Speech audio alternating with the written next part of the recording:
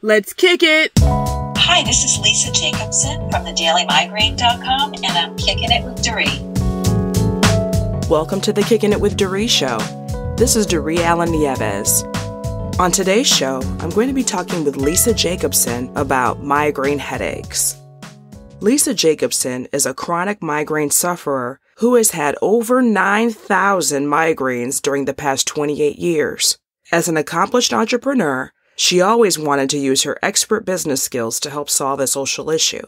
In 2014, when her migraines were at their worst, she founded the Daily Migraine as that passion project, a place to give a voice to people with migraines through help, hope, healing, and humor.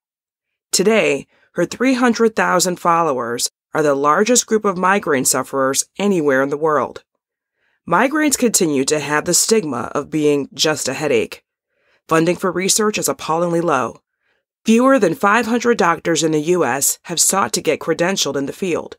With thedailymigraine.com, Lisa aims to change all of that. She educates and motivates others with migraines to help make the change as a group and ultimately use their support, their money, and their votes to find a cure. Currently, Lisa is in migraine remission. Her highly engaging Facebook Live sessions on various migraine topics typically attract over 15,000 viewers. She has become a sought-after patient advocate and speaker on the national stage in the field of migraine. Lisa sits on the board of the American Migraine Foundation and volunteers her time to work with biotech companies, the FDA, and other groups, as well as small migraine research and support groups all over the world.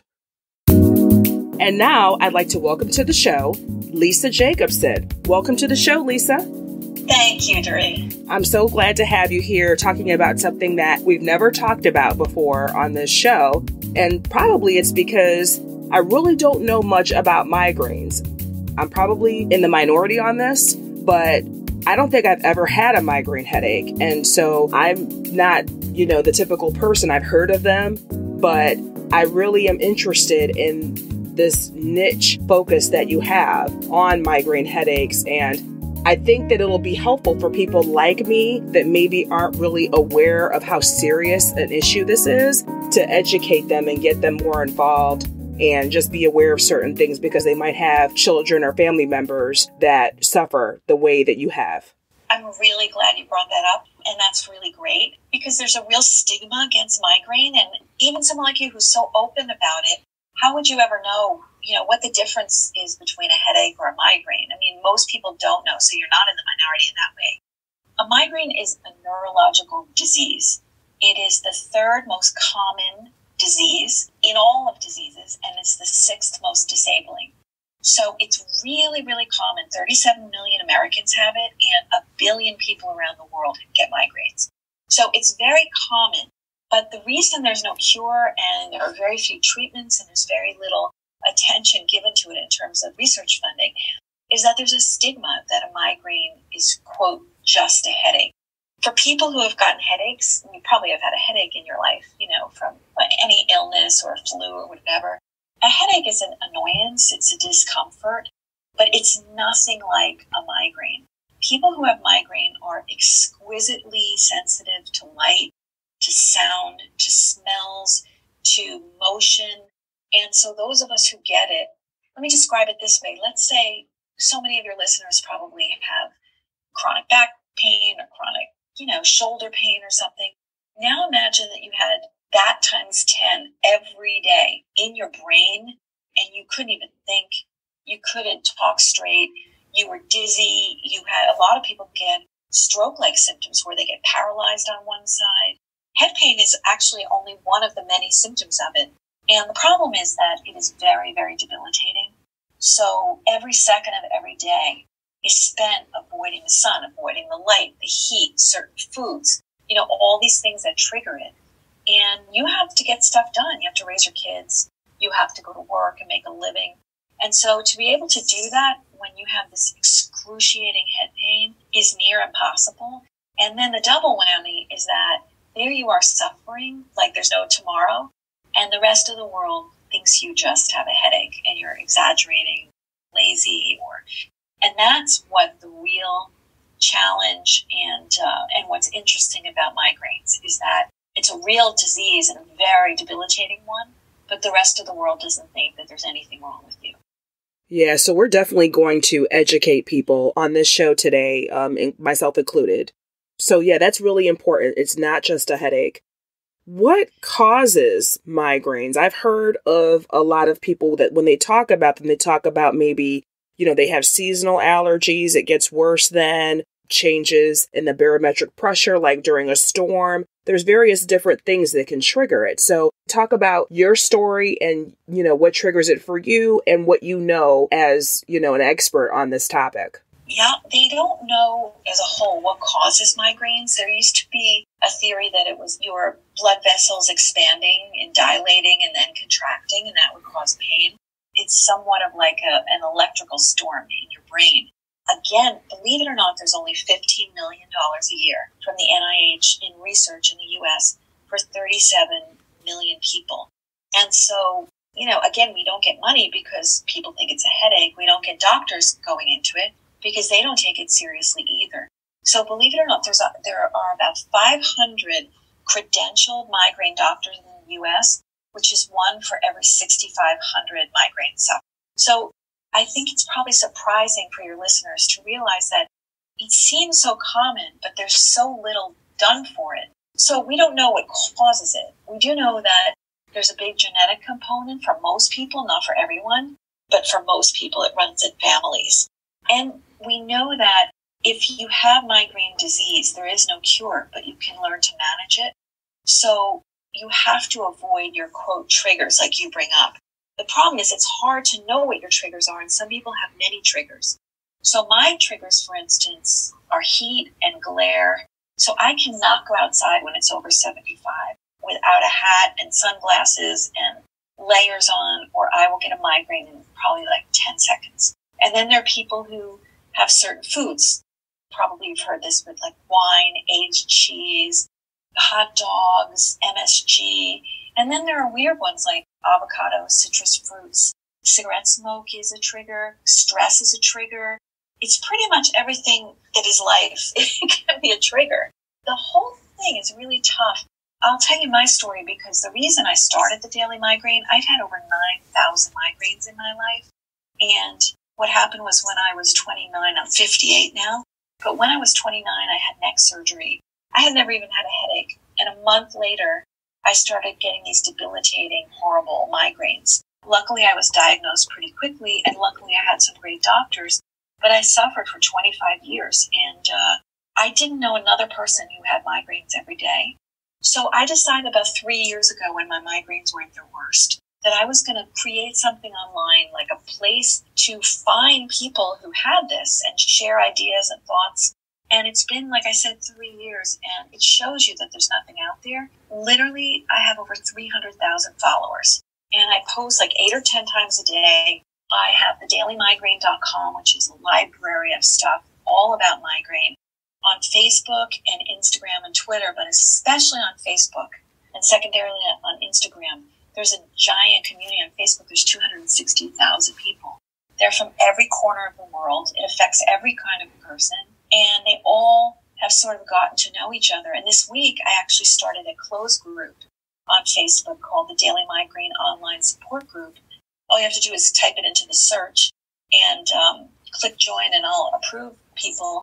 But I started it 4 days ago, and there are already almost 1,000 people in it. And there you can ask all your questions of the other people. They're very supportive. I think that people with migraine don't have a voice. And so in the end, now it's 3 years later, I think what the Daily Migraine has done is given people with migraine a voice. It's the greatest number of people with migraine anywhere in the world in one place. So I'm really proud of it. I'm really happy. It's my passion project. I don't make money from it. And it's just my goal to help solve this issue of migraine and find a cure.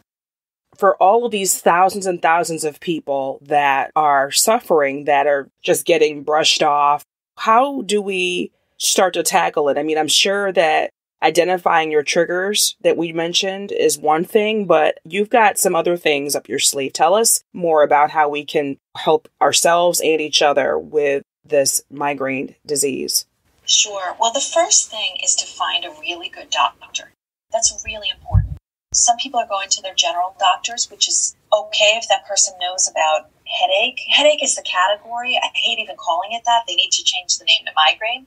But on the dailymigraine.com, there's a section where it says learn, and there's a physician finder. And if you go on there, you can find a headache specialist. They're mostly neurologists, only treat migraine all day long. And so those are the people who have seen it all. They know what's out there. They know what treatments are there. That is the first step, and it made all the difference for me once I started going to headache clinics and seeing migraine doctors. So number one is to go to the dailymigraine.com website and find the physician finder and find yourself somebody who is near you, hopefully. I have so much advice, and most of it has been from reading the comments from the 300,000 people who are on the Daily Migraine. So another thing to do is I'll give you the most important things. Number two is to plan. Planning is everything. So if you're home and you get a migraine, you usually have your stuff with you. But you don't want to be running out of medications. You don't want to be, not have your ice. Ice usually feels great for most people on their head. You want to have your ice in the freezer. You want to set it up so that you can be successful. And I think it's really important to get out of denial that you have a migraine disease. It's a disease, and you have to treat it as such. And once you do that, and you do self-care, which is really critical, it can make all the difference in the world. So when you're home, have everything ready. Have it where you need it for when you get an attack, near your bed or whatever. One thing I did was I bought a really cheap freezer, and I put it upstairs where my bedroom is. For years, I would get up in the middle of the night in a migraine crisis, and I would bumble down the steps and come back up with ice pack, and all the while feeling like I was going to vomit. Instead, I have a freezer right next to my bed, and I just open the door and pull out the ice. You have to make it easy on yourself. And then secondarily, when you're out of the house, I always suggest, and people love this idea, having a migraine emergency kit, one that you create yourself. And I have one in my car, and I have one in my office. And so what you do is you just take like a mesh bag or something, and you put all the stuff that you need to have with you when you have a migraine attack, because it comes on very quickly. You have extra meds. Now, these are just some things I have in mind. A little mini fan, peppermint essential oil a lot of people use. You put it on your face, and it sort of dulls the pain. Let's see what else. Some kind of food in case you're stuck with no food. Some people like to have ginger candy if they're sick. I said sunglasses, a bottle of water, whatever it is that you need. Someone told me, I love this idea, she carries like a bandana, and that way when she goes through a department store or she's on a bus and somebody has a fragrance that's overpowering, you just put it over your face and you avoid having an attack. So that's another thing. Number three, which is really, really big, is that many people, when it's out of control, go to the ER. And once you go to the emergency, most people are treated like a drug seeker. And that's because of the opioid issue. Is so many people who are addicted to opioids go to the ER and they say they have a migraine. So when real people with real migraine go, they can't get any help. And it's really bad. So what I tell people to do in your migraine emergency kit is have their doctor write a letter that says, Lisa has been my patient for the last 10 years. She's a migraine sufferer. I told her that when it gets to this level to go to your ER. Here are the kind of drugs I would like you to give her. Please also take her quickly and put her in a dark room with no sounds and no smells and a bucket for her to vomit. And you will get such different treatment by doing that. And my fourth thing is just to avoid, in every way you can, start weed whacking your stress and the negativity. So if there are people in your life who are negative and difficult, you got to do self-care. You got to get them out. If it's your family, it's a little difficult. But I know with me, an example was I had teenagers and I was trying to solve all their problems and help them do it. And I realized I would just pick up their stress and get a migraine. So now they do it and I think they're better off for it. So that's yet another thing. And then I strongly recommend joining a support group, because all you have to do is write a question. Hey guys, do you get migraine from barometric pressure when the weather changes? What do you do? And you'll have 50 people giving you great advice. So I really strongly suggest that they type into the search on Facebook, the Daily Migraine Online Support Group, or they can follow the Daily Migraine and type it in there on Instagram, Twitter, or Facebook. And that way you don't feel alone anymore. And you can't believe that people are saying the same things that you felt for so long but had nobody to talk to. So those are some pieces of advice that I have. That's really awesome. And you're right. When you are going through something, anything that is really stressful or that you feel like you can't get answers to, being able to talk to someone that has been through it or is going through it, it just makes a world of difference. I mean, people will ask, how do you deal with your boss or your job? A lot of people are out on disability and their family thinks that they're lazy, but they couldn't possibly function in an office with fluorescent lights and smells and noise. And they want to be working. It's just really hard to be a public school teacher with little kids or work as a nurse. It's a rough environment for people with migraines. So this is a way you can just ask that question and people will give you advice. And, everything else has support groups. But again, because migraine has such a stigma, there's just nothing out there for people with migraine. I would guess that it's also important that whether you're talking to your doctor that is dealing with this, the neurologist or whoever is specializing in this, or you're talking to someone in the support group, that you are able to identify when it's happening, keeping track of when you have the episodes or what brings it on. Yes. So that's a great point that I should have mentioned before, which is that you must track your migraines every day. And people say, well, why would I do that? I have them every day, so I'll just put a check in the box every day. But I've been tracking them for 28 years, every single day. And even though it's every day, you see slight variations. And I'll tell you something really interesting. I would have said to you, I have them every day. But 2 years ago, I think it was, when I was at my worst, I always bring my tracker to my doctor. And he took a look at it and he said, you've had migraines this year for 361 days. But there are 4 days you didn't have migraines. And do you know when that was? I said, no. He said, take a look. It's when you were on vacation. I took a look. I got off the plane and the migraines went away. And I got back on the plane to go home and they came back. And so that was an unbelievable clue that started me in the process of getting better. And I'm actually now in remission, which I never thought I could be. And it's unrelated to the daily migraine. It's just that I never, ever, ever gave up. Hope is really important because whatever makes you better, it could be right around the corner. And I actually don't know what made me better. I did like 10 different things at the same time. I took certain medications that my doctor gave me that I hadn't tried, and I've tried many.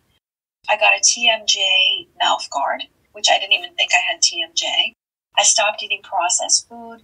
I watched my triggers more. I reduced my stress. I got more exercise. I did this. I did that. The next thing. And I got better. And it was very bizarre because I've spent basically my entire life with a migraine. So you can never give up, but you have to track. And there's a great tracker online called Migraine Buddy.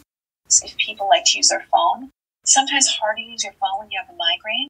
So they can just go to thedailymigraine.com and there's a section called Process. And I have I had a graphic designer make the forms that I had created look really good, but you can just download them or print them out and for free, of course, and use them and take them to the doctor. It's the way that I got organized and the way that I ultimately got better. So I strongly recommend people go to the website, thedailymigraine.com. It's like a giant Library of Congress for everything migraine. That's excellent. Your story and your struggle with it, and then your resulting dedication to educating people and helping them continue, despite the fact that you're in remission. I mean, you could have went into remission and said, okay, that's behind me. Let me just go on with myself. But you have decided to take this on and be an advocate for the millions of migraine sufferers. And so for that, I commend you. I'm grateful and thankful and happy that you are in remission. But I also commend you for being a champion for others. Thank you. And it's funny, I never thought I'd ever want to hear the word migraine again if I ever got better. But instead, it was the opposite. Now, I'd also like to mention about migraine funding. I mentioned a little before. I've asked people, and as I said, it's completely self-funded, the Daily Migraine. I pay for everything. I do everything. It's my love. I was trying to figure out next step, how to raise money to break the stigma and then be able to really get some research done to find a cure. So I thought about the ALS Ice Bucket Challenge. Can I think of anything that clever? And I was thinking and thinking and thinking. And I came up with this. Well, first of all, I asked people, please donate. And I gave, some charities. Obviously, I don't have a charity, but I gave different charity names. And nobody gave anything. And I think that's pretty typical of any illness. So then I said, all right, how can I get people to donate? And then I realized, what if I create, since there's nothing out there, a very inexpensive item that will make people feel better? Maybe not get rid of their migraine, but dull it. And then use that money that I make and give it to charity for them. So I came up with this idea, and it's gone viral. It's a pretty incredible thing. It's called the migraine hat. And what it is I was thinking, we all lie on ice packs, but the ice packs get warm and you're lying down in a dark room, sick as a dog, and they're wet. So I thought, what if you put them in a hat, like a black winter hat, a plain hat. And so that's what I did. I designed it over 8 months with some engineers. And it's like soft, fleecy material. It's sort of like a rectangle. And what you do is you put it just attaches with Velcro to any size person's head, from little child to giant person. And you quickly open it up and you pop a special ice pack in that has cryogel chambers. And you get 2 of those for $29.95 in a hat. So what you do is, when you have a migraine, it's starting, or anytime, you go to your freezer, you pop the ice into the hat, or you leave it in there in the freezer. You put it on, and suddenly it dulls your migraine. When you put ice on a wound, it like dulls it. That's what it does. So you put it on. It takes literally 1 second to do because you're so nauseous you can't do much else. And the ice is delicious. And you put the ice on, you put the hat on, and suddenly, if you had a migraine that was a 9 out of a 10, and you can't go to sleep because it hurts so much, it sort of numbs it down to a 7, and then suddenly you can go to sleep. But the real benefit is if you have a 7, it can bring it down to a 5, which for most people with migraine, they know that 5 is like a bad headache. And we will take a bad headache in a second compared to a migraine. So what you do is you pop it on. Here, I'm going to show you what the Velcro sounds like. That's it. You put it on. I have it on my head now. And then that's it. I can stand up. I can walk around. I have a headache, but I don't have a terrible migraine. And I can put my kids on the bus. I can cook dinner. I can put my sunglasses on with it. I can put earplugs in with it. I've gone to the movies with it. I go to the gym with it. And people say it's really changed their lives. And so basically, as I said, it's $29.95. It's called the migraine hat. It comes with 2 ice packs and this really cozy Velcro. And you can keep switching out the ice pack so that you can wear it all day long and all night. And it's $29.95, and every penny that I make goes to migraine awareness. And you can get it on migrainehat.com or Amazon or thedailymigraine.com. You can pretty much find it anywhere.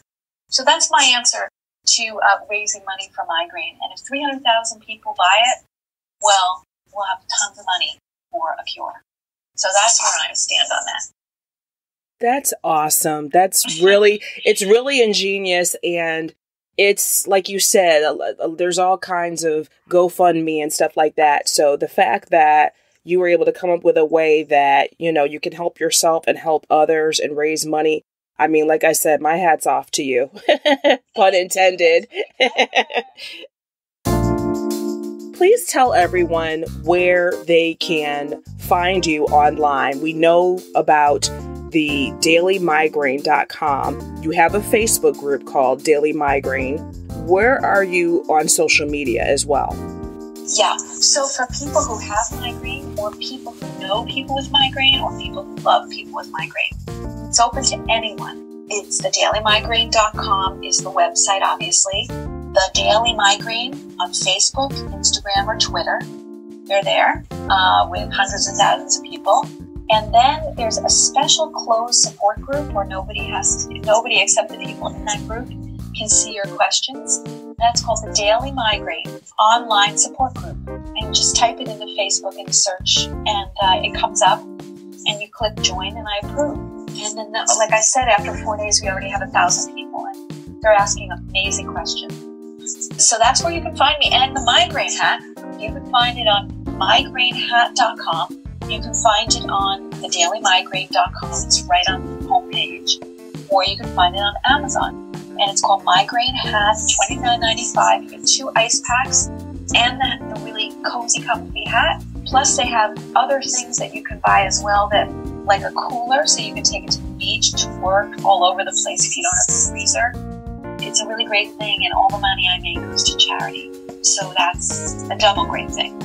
Absolutely. Well, Lisa, thank you for giving us so much information about migraine headaches and tips that people can use and share, whether they are suffering with them or they know someone, because everyone either is or knows someone that is. And so I thank you so much for giving of your time and for coming on the show today. Absolutely. Thank you so much for focusing on migraine. It really means a lot to all of us. Send your questions and comments about this show to kickinit@DorieAllen.com. That's KICKINIT. There's no G. At DorieAllen.com. Or you can use Facebook, Instagram, or Twitter to get to me at Dorie Allen.